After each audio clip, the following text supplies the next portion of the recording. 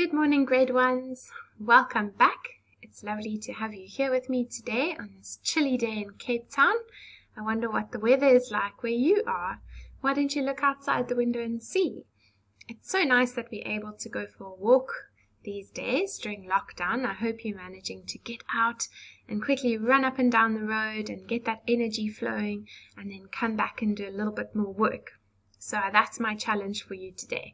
Take advantage of the time that you're allowed to go outside, and I want you to have a quick run with mum or dad or someone watching you up and down the road. Okay, so that you're feeling all energized.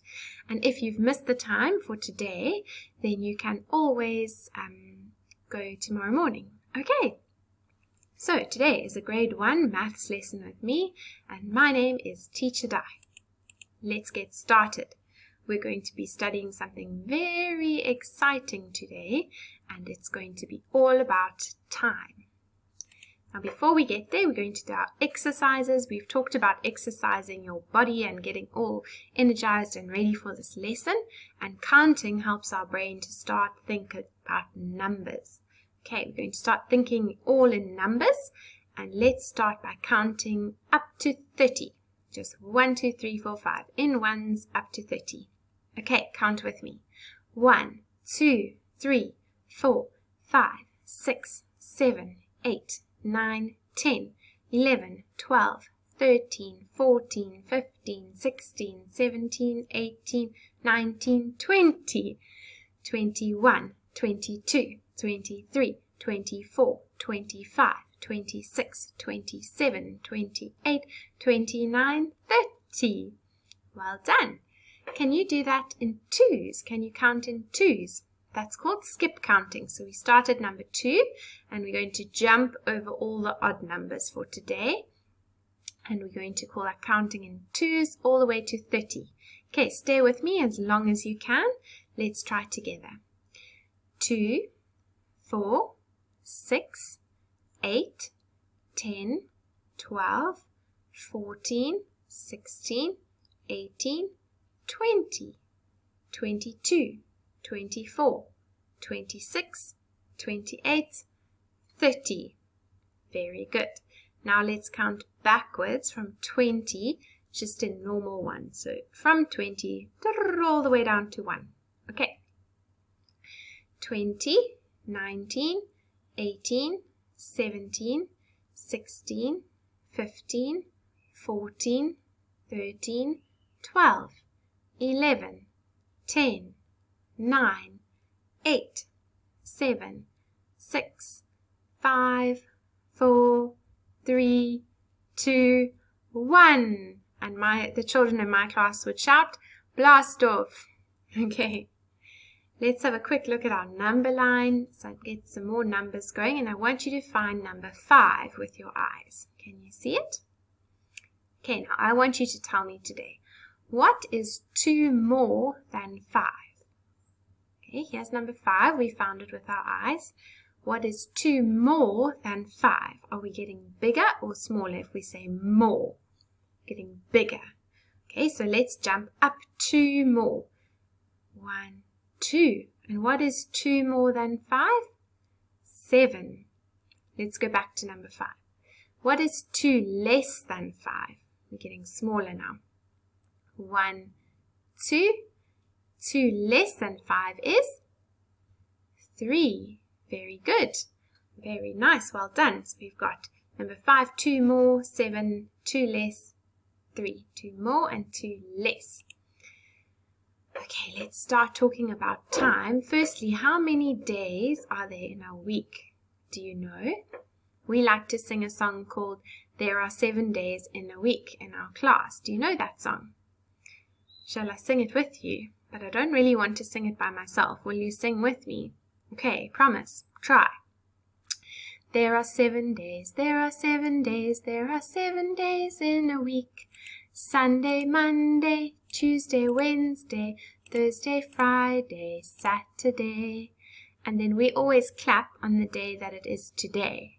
So I'm not sure exactly which day you're watching it on, so I can't clap with you. But you need to sing that song and then clap on the day that it is today. Okay, let's try again. Can you tell me how many days are there in a week? Can you think of the song? 7, that's right. And what day is it today? I'm not sure for you. For me, it's Tuesday. Tuesday over here. You have to see what day you're watching this video. Maybe you're watching it on Tuesday with me, then you can clap. Okay, let's sing that song again. There are 7 days in a week. Will you clap? There are 7 days, there are 7 days, there are 7 days in a week. Sunday, Monday, Tuesday, Wednesday, Thursday, Friday, Saturday. Did you clap with me? Or what day were you watching it on? Okay, what's the time? We now know what day it is. That's also all about time. But I want to know exactly what is the time on the clock. So let's learn how to tell the time. Some of you may have seen a clock before. Some of you maybe not, or don't know how to tell the time. So let me explain to you. You have 2 hands on a clock. No, not real hands. We just call them hands. They actually normally have an arrow on the end. So here's one of our hands, our arrows, and this was the shorter one, and we call it the hour hand. The hour hand tells us what hour we are on in the day. There are 24 hours in the day, and it helps to know which one we're at. The other hand is called the minute hand, and that helps to tell us how many minutes past the hour we are. So on this clock, we can see it's pointing to 3. So it's 3 o'clock. Now the minute hand tick, tick, tick, ticks, and it might be 5 minutes past 3 or 10 minutes past 3. And so the minute hand will give us a bit more detail. So we've got the hour hand, and we look at that shorter hand, that shorter, fatter, stronger hand to tell us what hour in the day we are nearby. So that one's the really important one to notice today. And then the minute hand will give us a bit more detail about that hour. Now we're not going to learn too much about that minute hand today. We're going to focus on the hour hand. Okay, so there we go. This position, when the minute hand is pointing at the 12, that means it's exactly 3 o'clock. No minutes have passed. The hour is 3 hours, 3 o'clock.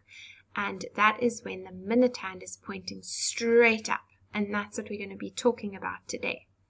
Now we can't just say, what time is it? It's 3. Sounds a bit strange. So we say 3 o'clock. It's 3 o'clock. If that's morning, it's when you are fast asleep in your bed. If that's in the afternoon, that's probably around the time that you've come home from school or sport. Okay, you can see the hour hand is still pointing at the 3. So let's try some more. What time is it? It's o'clock, we can tell from the minute hand. The hour is pointing at the 12, so it's 12 o'clock. Great. And now, we've got the o'clock, we can see. So what hour is it pointing at? 1 o'clock. Very good. You tell me, what's the time? 2 o'clock. Very good. And now, 3 o'clock. Next. Okay, they're a bit mixed up now. Did you want to just guess 4 o'clock? It's not. What hour is it pointing to? 5 o'clock. Right. 5 o'clock. Now, 4 o'clock. Has the minute hand moved? Nope, it's still right at the 12. If it moved even one little bit, we would have to say it's 1 minute past 4 or 5 minutes past 4. 5 past 4, you might have heard people talk like this. 5 past 4, 10 past 3, but today we're just talking about o'clock. It hasn't moved. 4 o'clock. Next one. 9 o'clock. Very good. 10 o'clock. 11 o'clock. Great. Aha, it's in a straight line. What hour is it pointing to? 6 o'clock. 8 o'clock. 7 o'clock. Very good. Now let's move on to our last thing to solve for today. It's a word problem, a story sum. And we are going to do a story sum all about time, and we've got some pictures to help us. So I'll read to you. You can follow along if you can. Sam went to the shops at 2 o'clock. He got back at 4 o'clock. How long was Sam at the shops? Okay, so we know that Sam went to the shops. We don't know how long, but we are told that he left his house at 2 o'clock and he only got back at 4 o'clock. He was at the shops for quite a while. I hope he was wearing his mask. Okay, let's have a look. 2 o'clock, so the clock would have had to go around 1 hour, would have got to 3 o'clock, and a whole nother hour, and that would be 4 o'clock. So how many hours then? 2, that's right. Sam was at the shops for 2 hours. Well done. Very proud of you. You did such a good job today. Now your challenge is to go and find a clock, maybe in your kitchen, or maybe someone in your home is wearing a watch, and I want you to go and see what is the shorthand pointing to. What hour is it? Okay, and if it's near the o'clock, that would be a bonus, because then you can tell the time exactly. But for now, I just want you to go and find a clock, look for the hour hand, and you see what hour of the day it is. Okay. I hope you enjoyed this time maths lesson with me, brought to you by WorksheetCloud, and I hope that you will go online now and download the activity sheet that I've prepared for you and see if you can tell me what time is it on those clocks. Okay, I'll see you here again tomorrow. Have a lovely day.